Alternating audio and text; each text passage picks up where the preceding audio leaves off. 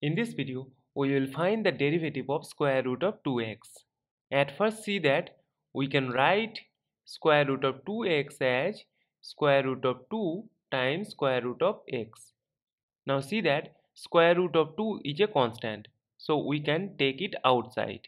So it can be written as root 2 times the derivative of square root of x with respect to x.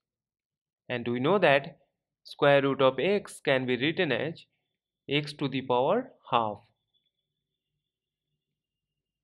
Now using this power rule of derivatives with n is equal to 1 half, this can be written as root 2 times 1 half times x to the power 1 half minus 1.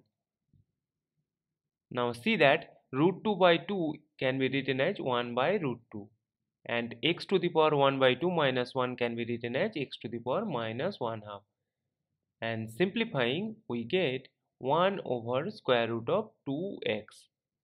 Therefore, the derivative of square root of 2x is equal to 1 over square root of 2x, and this is our final answer. Thank you for watching. Please like, share and comment on the video. Also do subscribe the channel.